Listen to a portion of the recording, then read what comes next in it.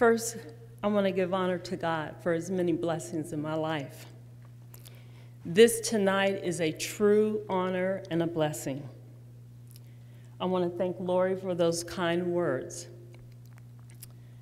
I want to thank my students like Max, who has such a thirst and a passion for learning that it drives me to be the best teacher that I can be. I want to thank parents like Lori and grandmothers like Mary, whose only desire is the best education possible for their students.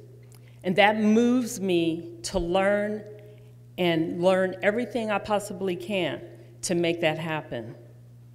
I want to thank everybody who's here tonight that represents SCOE for believing in me, supporting in me, and encouraging me. And lastly, but by no means least, I want to thank my family, especially my husband, Steve, and my daughter, Amorne, who's here tonight, and my 3 others who I know are encouraging me and praying for me from a distance, for supporting me, constantly loving me, and being patient, because we all know that a teacher's work is never done.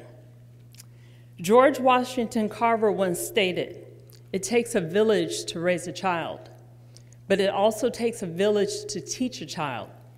And tonight I stand before an amazing village.